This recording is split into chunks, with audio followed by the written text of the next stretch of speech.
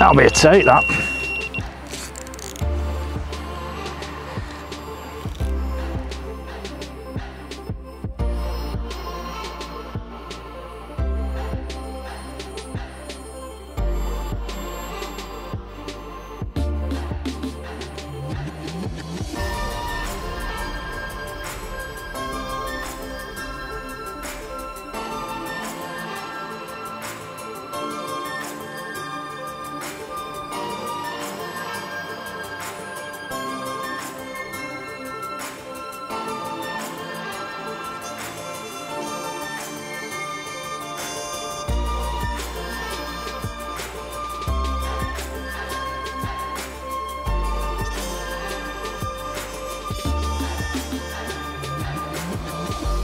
Welcome to Aston Park Fisheries. We're here to do a crafty catcher catch more session.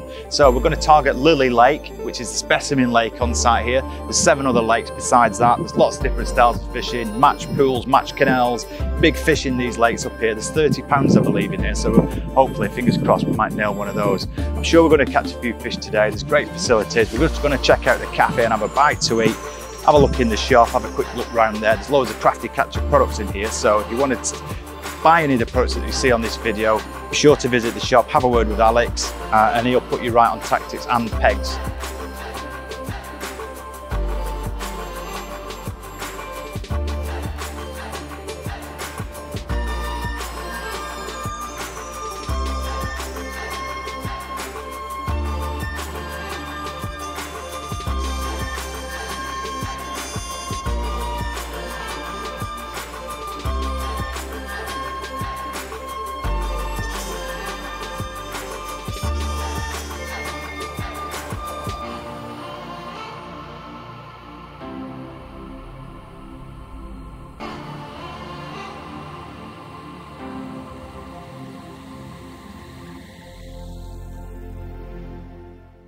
Right, first look at the venue. The first thing I noticed, it is tightly pegged on here, but you do have plenty of room behind you to bivvy up. So that's one of the bonuses of this dam end. It's got a bit of deeper water here as well, and there's a lot of cover inside. I think the margins will be good when that sun drops later on. It's quite an open lake. I would imagine it's deeper here and shallower at the top. There are a few pleasure anglers on. There's quite a few carp lads as well. And the lads who have just left, believe it or not, have caught quite a few fish. So rubbing our hands here in anticipation. I think we're going to get a few fish here today, Ben, mate. Definitely. Come on, let's get the gear out.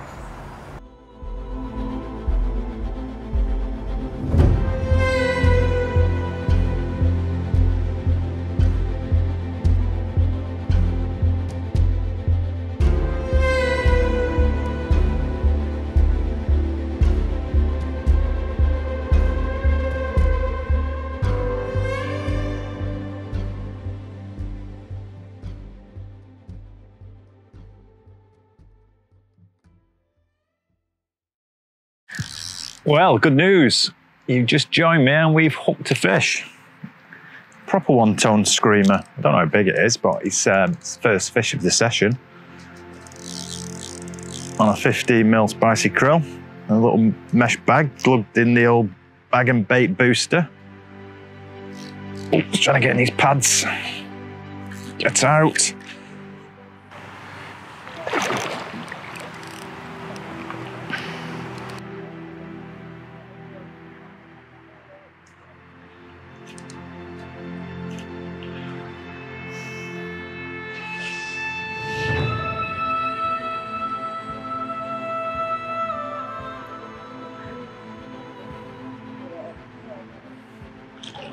It's not a massive fish, but it's a start. We're off the mark. Let's get it in that net.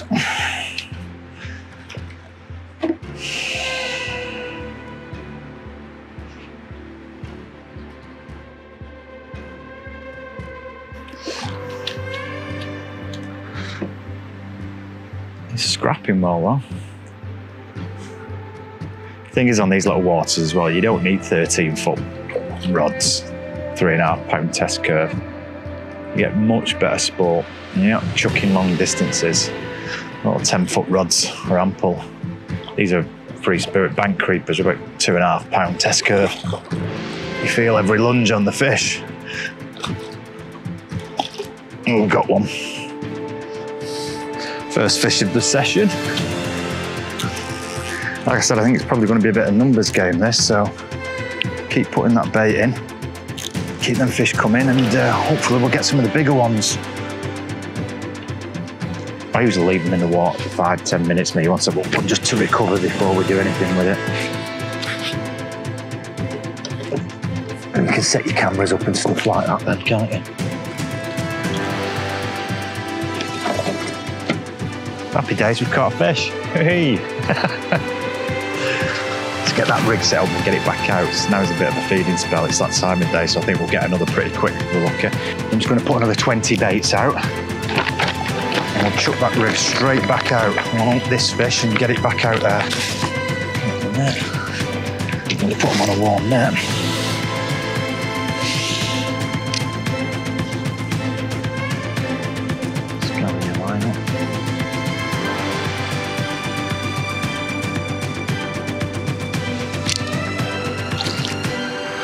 First one of the session. I'm sure there's going to be loads more in this session.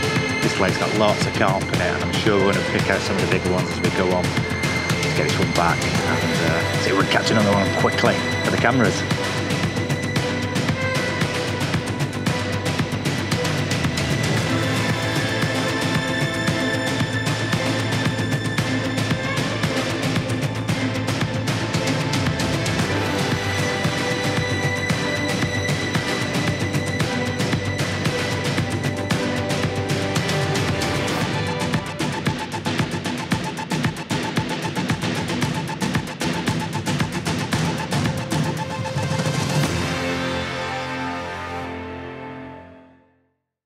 So a quick rundown on the rigs that I'm using on this venue. You've got to fish 3 running rigs. So basically it's a very simple rig. We've got a link swivel with a lead attached to that. I've cut the actual swivel off the lead, so I've just nicked that swivel, the link swivel, onto the lead. So that 3 runs on the line. It's stopped with what's called a Jura bead. I think Avid do these, might be Avid or Corum. And basically it's a quick change swivel, and the bead protects it, and all you do is you put your hook link over that quick change, nick it on like so, pull it on and just slide the bead back over, and that clicks into place like thus, and that protects your hook link swivel. Just got a figure of 8 knot on a fluorocarbon barbless hooks, barbless hook rule on here up to a size 6. So that's just straight through with a bit of fluorocarbon on a running rig. Simple rigs, eh? And that's what's caught most of the fish. Bait wise, I've been using 15mm boilies. Spicy krill and garlic is what I decided to use today. I know salty tuna works really well on here. I was talking to a kid earlier who was fishing one of these pegs when I arrived, and he'd had quite a few fish on it. I know one of the 2 known 30s in here has been caught on the salty tuna recently as well. But just for a change, I've stuck with one that I like to catch, which I've used before and caught fish on, which is spicy krill and garlic. And that's been the successful bait and successful rig for this session. Right, so quick tip. Keep looking at those rings where that lead's just gone in. I know we've got a little stringer on, but we can ping a few baits around it as well. Fire them straight in where that's just landed. So not only have you got a 3 bait stringer out there, you've got another 5, 6, 8, 10, whatever you want to put in. Last time I put about 15 boilies around it for that last bite. So there's obviously a few fish out there.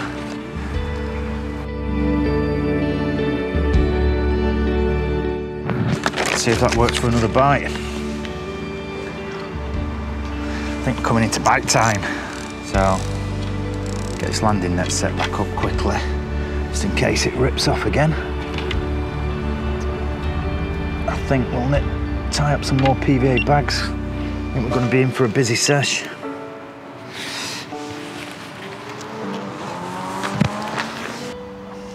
Right, here's a quick little tip for you. If you want to nick a PVA bag on and you want to use the same rig, the hook's still razor sharp, the boilie's fine. Save you messing about, especially when it gets darker later, because that's where it's going to rip that PVA bag. So if you dunk it in one of these liquids, this is a particle and pellet booster, But you can use anything if it's PVA, hemp oil, anything like that. Just dip it in, knit your bag on. It won't melt your bag because it's coated your rig.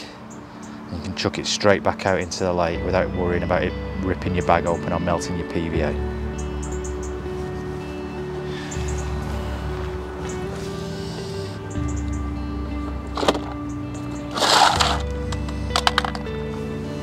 Tip over.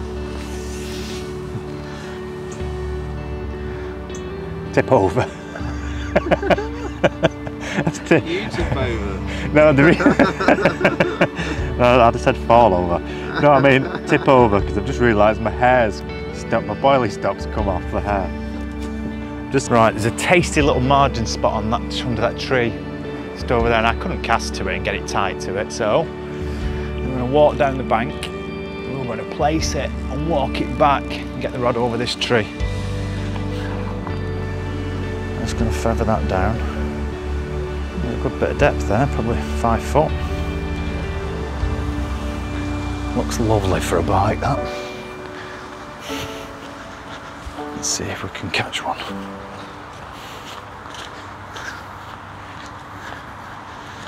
You can actually lift your line over this tree. It's a bit easier than what I did prior. Just tighten up, sink the line. It's always better to place your rigs if you can. You can be much more accurate. You know your lead's landed nicely, it's not stuck in any debris. You know your rig's laid out nice. And with that little mesh bag on it, you know, you've got a little tiny parcel of bait ready. So you set a lovely little trap in that margin.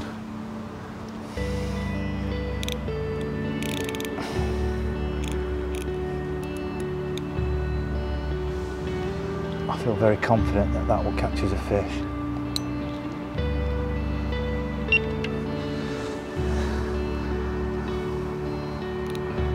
I'd bet the cameraman's wife on it. There we go. More trap set, ready for more action. Sit back, chill out, and make some more PVA bags because we seem to be going through them rather quickly. I've definitely decided on here, you've got 2 sizes there that I've done today, 15s and 10s. Definitely through the daytime you want 15s because there's a lot of nuisance fishing here. So it's trial and error, isn't it, learning what you're fishing for, but in the daytime you've had a lot of little bites on those 15 mils, so they're obviously polishing them off. I've just started to feed a bit heavier with 15s and using 15s in the mesh bags, and we've just got a bite straight away. Whether it's that time of day anyway, which is probably part of it, but it's definitely worth fishing slightly bigger baits on these waters where you've got a mixed fishery with silvers in it. So bear that in mind if you're coming to Aston Park and you're going to fish Lilly Lake, fish bigger baits. It's definitely fishing these margins. I don't want to chop and change too much, just give these another, I don't know, half an hour. Let a bit more shade come because it's a bit patchy, that shade down the right, which is where I want to put a rod. It's a bit patchy at the minute, still a bit of sun on it, so as soon as that's in total shade, I'll drop a rig on it. In fact, I'm going to drop a little bit of bait on it now, just sort of prime it, so to speak. Down this right hand edge, there's a load of pads and loads of reeds. Right on this margin line, it's quite deep, this inside line as well, because this is sort of the dam end of the lake, so the depth is here. So I think they will come tight in. So let's have a sneak down and pop a bit of bait in. I'm going to put some 15 mils in here as well, just so I know that some bigger bait's gone down in case there's any smaller fish. Put a few in. I'm going to try and catch one in the margins. I'm a bit impatient today, chopping and changing, but I'm pretty sure if we were going to catch on that zig, we'd have caught them pretty quick. Maybe it's the wrong colour, I don't know, but nick a little bag on, give it a little booster with this stuff, bag and bait booster. It's PVA friendly this as well, so you can squirt it on your little bags, so I had a little bit of attraction. Try a little 10 milli bag, 10 millis on the hook, and we'll get this lowered into that margin spot and see if we can. When you put these PVA bags on, careful not to put it through the actual knot, that you've tied, because it could clog the up point and you get a mistake. Now you can pour these on straight on if you want to, or if you want to inject it into PVA bags, you can take that off and force that into the bag. I'll just give this a squirt and boost it up. You're better doing a few of these beforehand because they don't doesn't melt your PVA, and it'll give it a bit longer to soak into the bait. But these big hit boilies, they are instant action boilies. They're heavily dosed with flavour and ingredients to try and draw quick bites on these day ticket venues. Now I'm literally going to lower this down onto the edge of those pads that keep knocking down there and see if we can get a fish. Because there's definitely fish coming now it's gone shady, because they're knocking the pads. Whether we'll get it out of these pads, because I can imagine the first thing it's going to do is going to run. So I'm not going to put it in the pad. It's going to lower it on the edge quite deep there. I'm about 5.5 foot. There's fish moving already in them pads. Don't know how big they are, but I'm not going to set this clutch too slack, because it's literally going to be hit and hold, I think, if it goes in those pads. So just tighten it up a little bit and then just release a bit. So you've got a foot or so lay on the deck.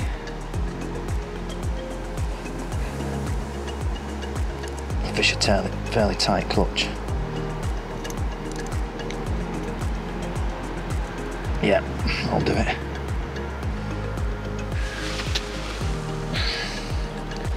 Yeah, when you're fishing near pads and snags and stuff, you want to have a tight clutch. You don't want it ripping yards off before you can get to the rod. Another important thing, a little beetle, is literally, as they say, sit on the rods, because if that goes, it'll be in them pads and I'll lose the fish before I can even get to the rods, I would imagine. So I'm literally going to sit on that, as they say, in hope of some fast action. Take on that right hand rod, I don't know if it was a lot what it was, but it ripped off, bouncing the rod tip round, and I left it, there was nothing there. Whether it was a trailer or something, I don't know. Probably, there's a few of them knocking about.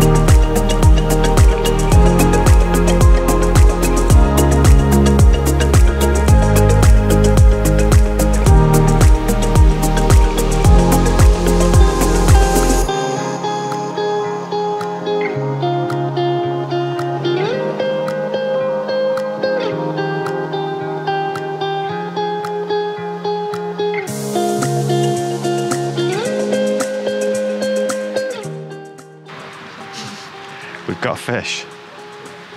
It's not the biggest fish in the lake though, from the way it's just swam straight in. This might be one that will return fairly swiftly and try and target its big brother, because it's not an actual carp. Oh. Wow.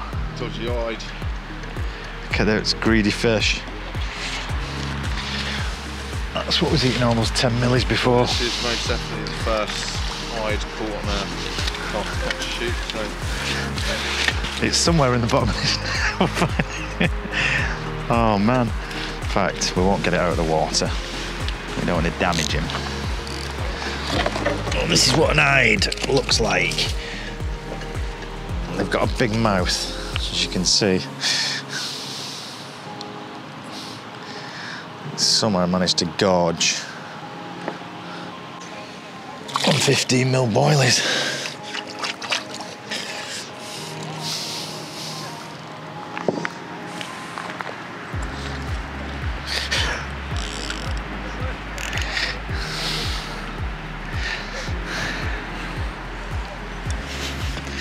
Well, there you go. That's the eyed fishing lesson on Catch More series, and we'll see you next time, and hopefully we'll catch some carps.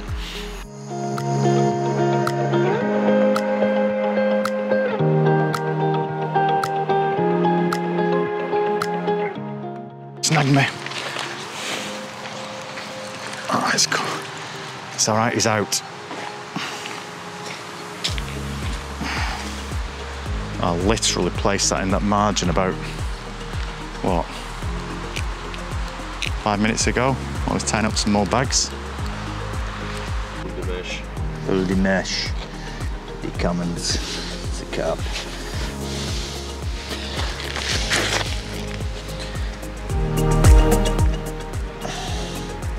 Beautiful, beautiful barbless hooks. They pop straight out. It's not a monster, so we'll just get this one straight back and we'll try and catch another one as quick as we can. Right, it's got to that time of day where the fish are going to come into the margins. It's a typical commercial, so what the fish do, they come into the margins 3 or 4 o'clock when the match ends. So we're going to mimic that. We're going to put a load of bait either side near these platforms, because they're quite tightly pegged, these areas. So we're going to pile a load in, half a bucket either side. We're going to put a rig over it. We're going to crush some boilies up as well. We're going to put rigs in the margins, and I think we're going to have a bit of action in the next hour. Let's get some bait in and see how it goes. Don't be shy with this stuff. There's loads of particles in here, so it might look a lot. Particles in this range. This is the hemp crushed maize. As you can see, there's loads of bits of crushed maize in here, and they're sort of nuisance fish resistant. So they're perfect for carp fishing. You know what carp are like, they love coming in the margins late on, especially on these commercials. So we're not going to stick it too far, but we're going to attract loads of fish in with this. Doesn't matter if a lot of small fish come in, them carp will come in and we'll just bully them straight out. Put a few boilies in as well, so we're putting a few hook baits in. Let's get some rigs placed over these 2 margin spots and we'll see how we get on, eh?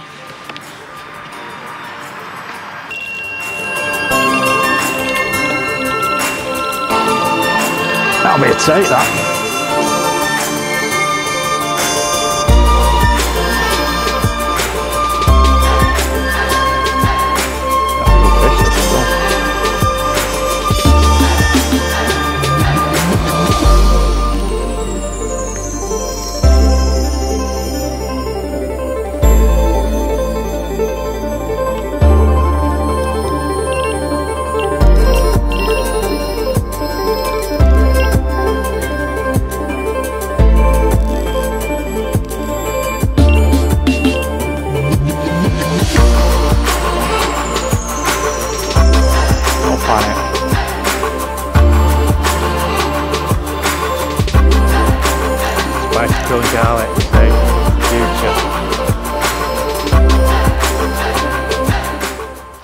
Right, we just chucked this one out about 30 yards. We put a little PVA mesh bag on it with about 6 boilies in, and we catapulted probably about 20 boilies tight to it once I cast the lead in.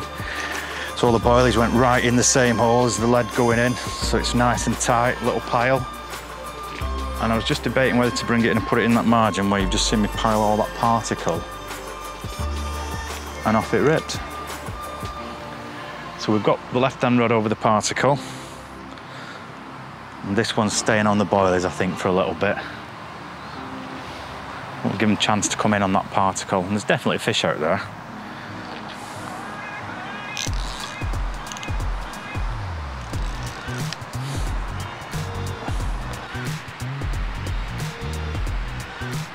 Probably not as big as I thought it was, but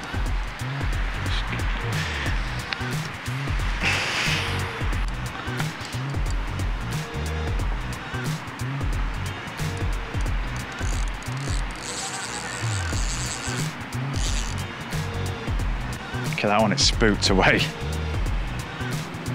Hot-tailed it out of the swim.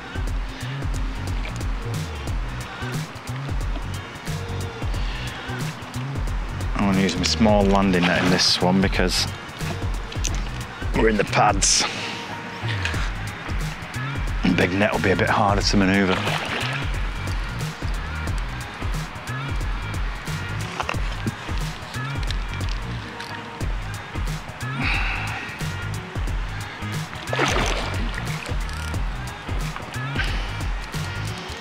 Common anyway.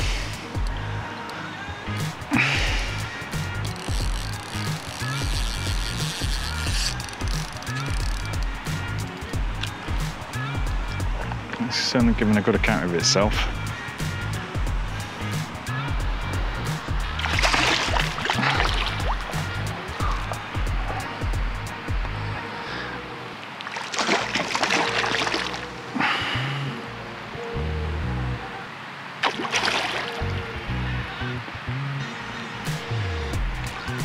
Come on. And he's in the net. Not a bad comment, that.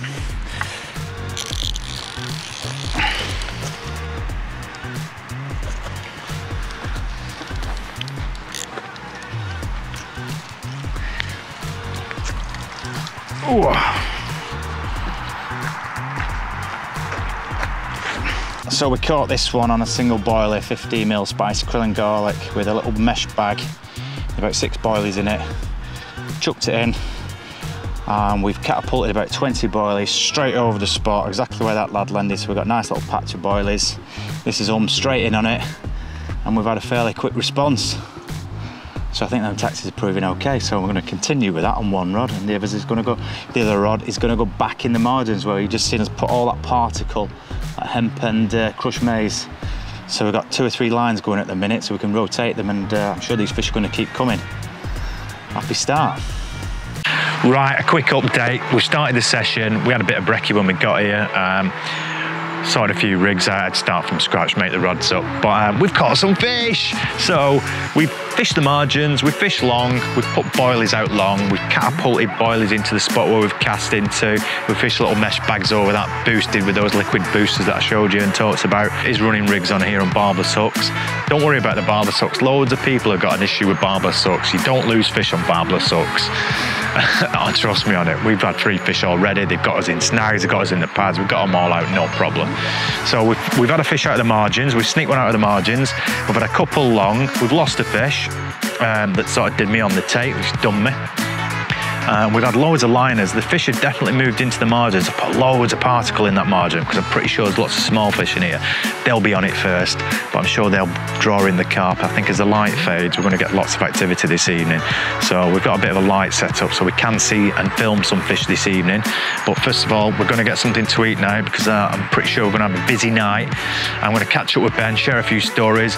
Ben is involved with Angling Escapes, so he'll tell me a little bit about his foreign fishing, France, Spain and other areas, Belgium, Holland, that he's involved in. So we'll have a bit of a chat about his fishing abroad, and we'll catch up and we'll catch another fish hopefully. We'll just double up with landing nets.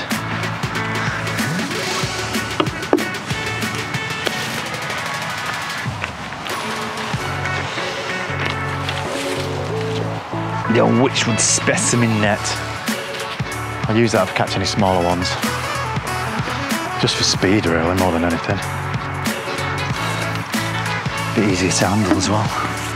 Or if we get a double take, ripping it up here in this edge. Now the sun's dropped behind the trees. It's all shaded down this bottom end. So I think we picked the right end of the lake. Let's see how long it takes for that one to rip off. I suspect it'll be quite quick if they're there.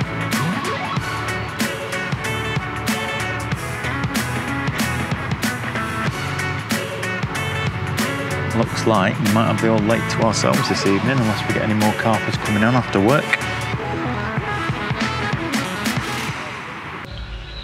Right, well we're just having a bite to eat after that update, and that spot on the left margin where I've actually filled it in with particle, I'm talking like a 3 kilo bucket, expecting action in the night, it's gone straight away. Handful of boilies over the top, matching boilies to match the hook bait. Just sitting down to enjoy my curry, and it ripped off. So, as I said, as I expected rather, it come straight over that particle mix as the light started to fade. So, there was a lot of bait down there. It just shows you do need to put quite a bit of bait in on these venues. Thought there'd be a lot of silvers in here, so hence I put lots of bait out. You don't know what's going to get mopped up before the carp come to it.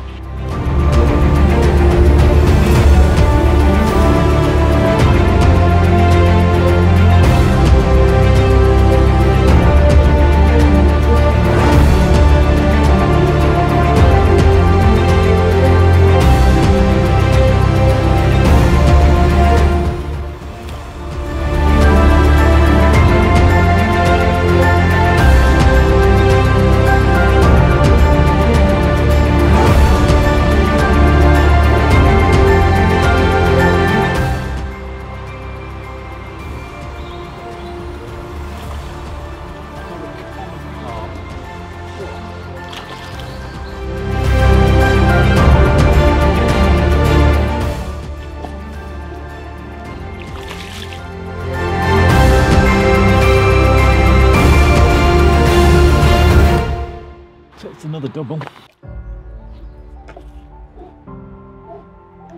It's going to be a busy night. Right, we're just going to finish our curry and we'll leave that fish to recoup for 5 minutes. It's sound in the net there, it's not going anywhere. We'll give it a few minutes to recover and then we'll have a look at it, eh?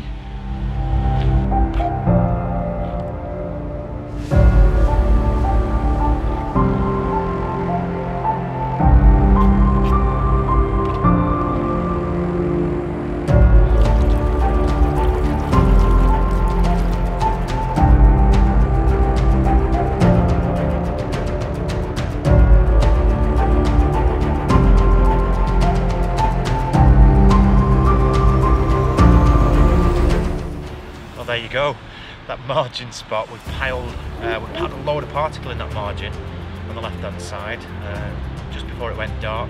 We started to cook a bit of tea and lo and behold it ripped off. But we ain't unhappy about that, are we, when they're like this. Nice chunky sort of mid-double common out of that margin spot, and the pack of spicy cool boilies which is picked out over that mass of particles has done the trick. So we're going to put that rod back on, we're going to put a bit more particle on it, and we're going to see if we can catch another one. I think we're going to be in for a busy night, don't you?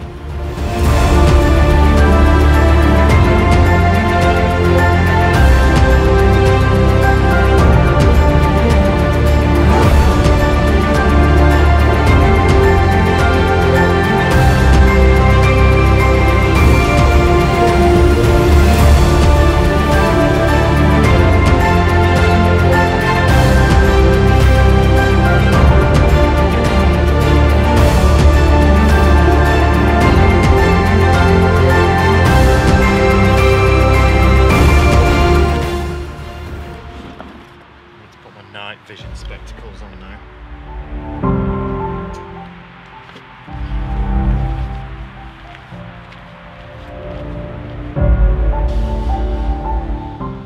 Okay, well we've managed to sneak another one out of the margin spot. Padded a lot more particle in, stuck with the 15 mils krill boiler. We put a load of 10 millis in the mix to bulk it out a little bit because we're running out of bait basically. We had another smaller one earlier and we've just had this, so we've had quite a few fish out now. So I think this action is going to continue throughout the night, so I'm going to get this one back, get the rod back out and see if we can catch another one. So yeah, let's get him back, eh? It's a bit lively with this one, don't like the lights.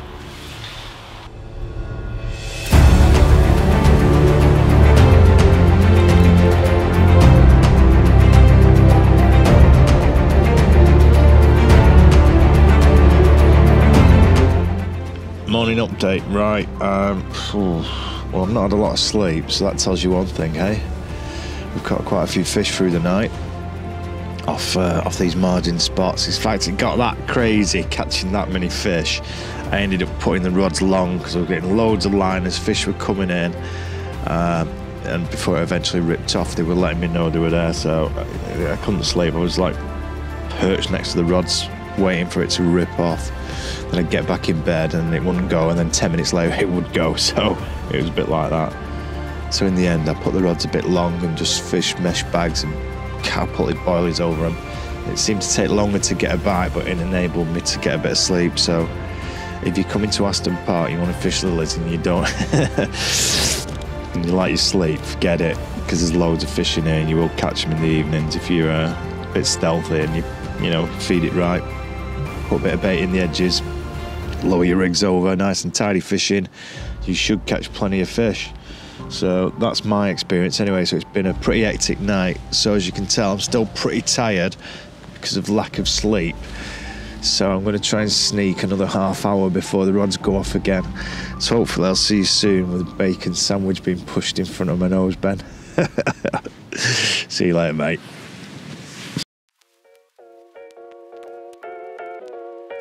Nice little bunch. Yeah, I don't think, because they're not coming off too easy. Come on. Oh, yes. Do you remember when you was a kid and you used to like bite the shells open? You probably won't remember doing anything like that. They're of a different era to me. But when we were kids, you had to go and get them early. Otherwise, other kids would get them, but unfortunately, they weren't ripe, so they weren't splitting open. So you used to sit there and bite off the shell. It's really sour, and they're still white inside until they open riper, probably later in September. Well, here's a baby conker. Probably make a good hook bait, that. Shall we try it? On a hair rig.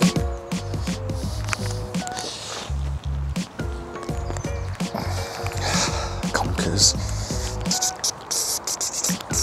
Right, that's enough conker foraging, I think. Found another little right one, but they're not ready yet, are they?